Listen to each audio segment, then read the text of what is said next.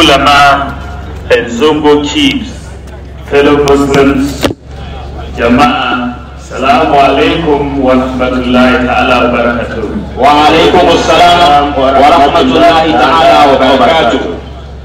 Today is a sacred day and an auspicious one for Muslims around the world, having embarked on a month-long spiritual journey of fasting in the holy month of Ramadan, praying ceaselessly for family and loved ones, and showing kindness to humanity.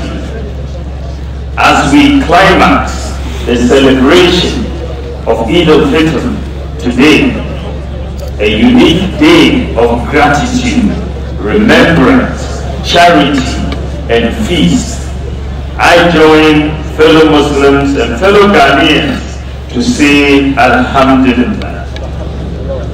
And on behalf of His Excellency President Nana Akufo-Addo and the government, I also extend a warm message of congratulations to the Muslim Ummah for the successful completion of an engrossing and surely a fulfilling spiritual exercise.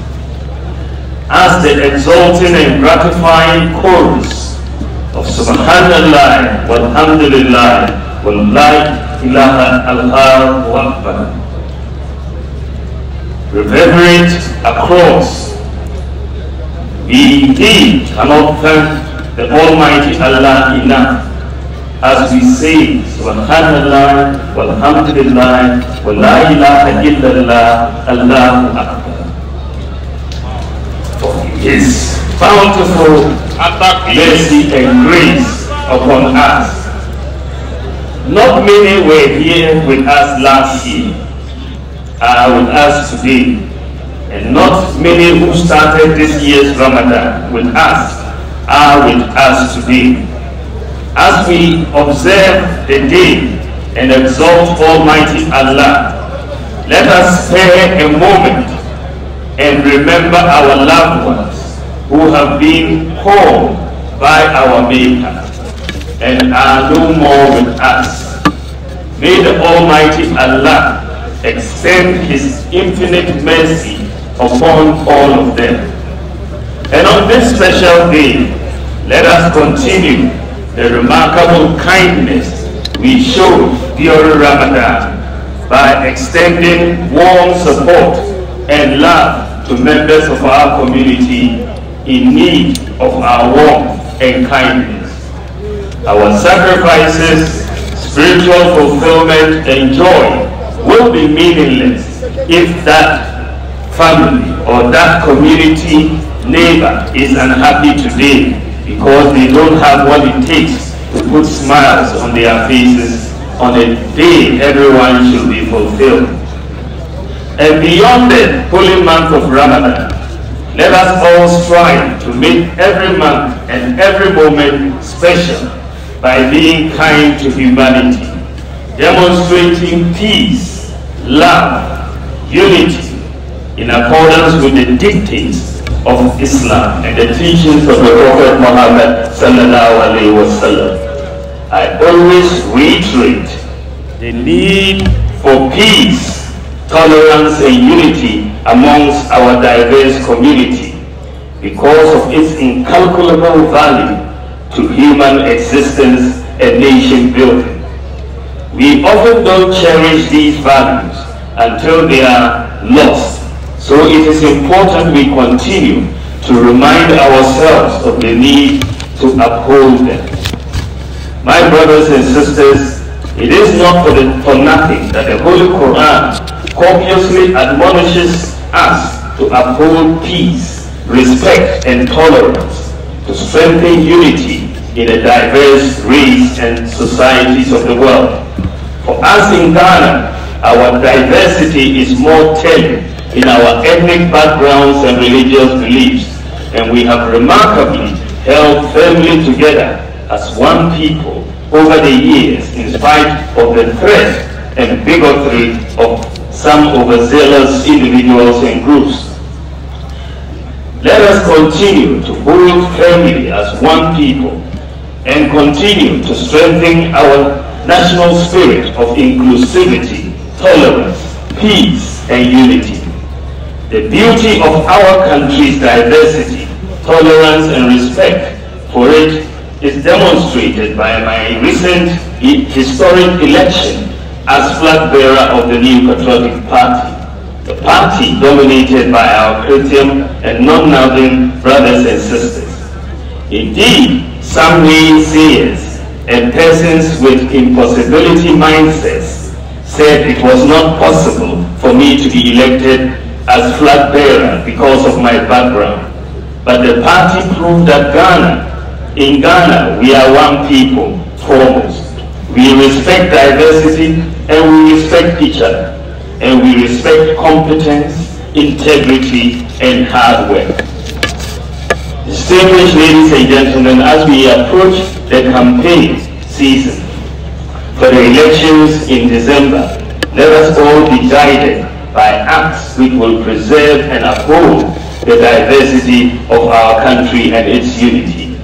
To the youth, you are the nation's most valuable asset, and under no circumstance should anybody lead you into any form of electoral violence.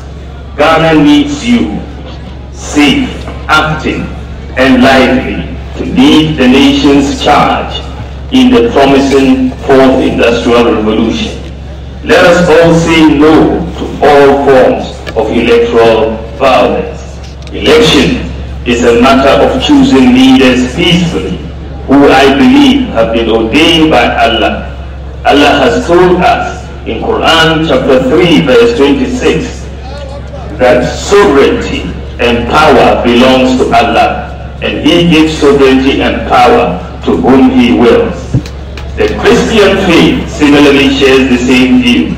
So it is important for all of us to go about the electoral process peacefully, for the good people of Ghana to vote for God's will to prevail. No single life should be lost, no property should be destroyed, no relations should be ruined because of differences in our political views. On this special day, let me also reiterate our government's commitment to inclusive development of our nation, the policy which has ensured that no group or community has been left behind in our development agenda across the nation in the past 7 years. For the Zongo community, I'm happy to say that our decision to establish a special development vehicle, the Zongo Development Fund, has yielded impactful results with a number of infrastructure projects, over 200 of them across the country, as well as provided educational grants and scholarships to brilliant but needy students, including 40 students from Zongos currently studying medicine in Cuba on full scholarship. Ladies and gentlemen, I would like to take this opportunity to personally comment on the raging issue of LGBTQ in Ghana.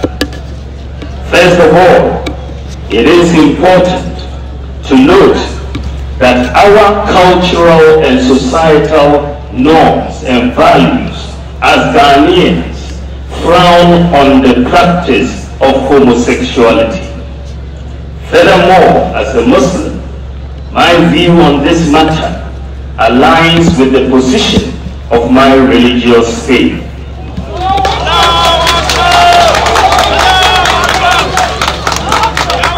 The Holy Quran is replete with verses frowning on LGBTQ acts, including same-sex marriages.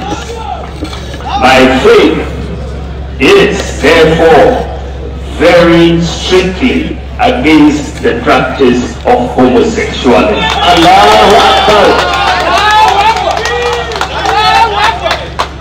No ifs or buts, no shades of grey. Therefore, I personally cannot support that which my religion And indeed, all major religions in Ghana, as well as our societal norms and values, clearly and unequivocally forbid. All the major religious traditions in Ghana, Christianity and Islam, are opposed to this practice. And I stand opposed to it now, and I will stand opposed to it as president, inshallah. Finally,